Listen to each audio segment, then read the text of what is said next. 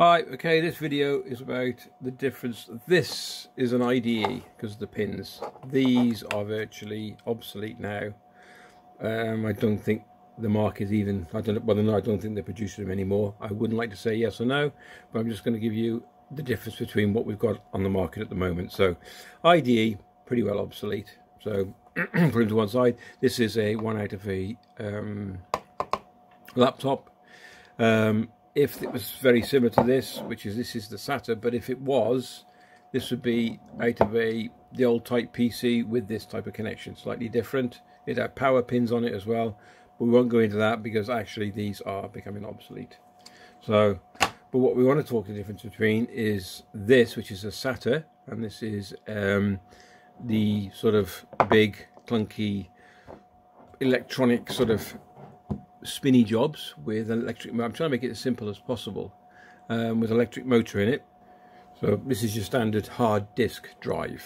In theory, hard disk, as in it's a disk inside. It's got platters and heads, read writes.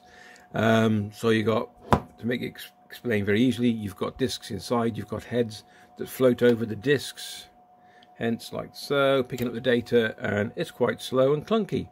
But they did the job at the time. Sata came out and made it a little bit faster.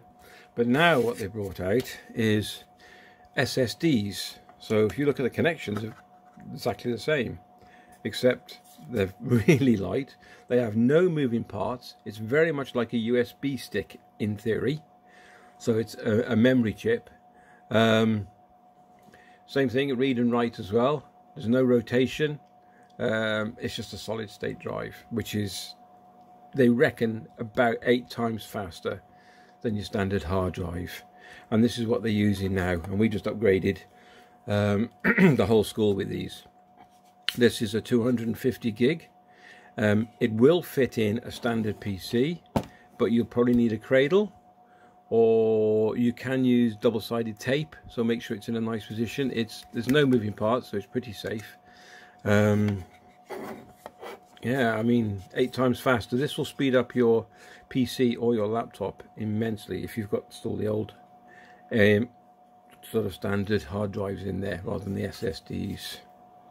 So, hard drive contains moving parts, a motor driven by a spindle, flat circular discs, they're called platters, and then you've got read-write heads on them, a magnetic, all that magnetic stuff does all that. I don't go into that much anyway. And then you've got the opposite, which is the SSD. So this has no moving parts. It's just a massive memory chip, which is like I said, 8 times faster. And that's the difference between the pair of them. And the size comparison as well. And light. So a few ounces. It's probably about a pound and a bit.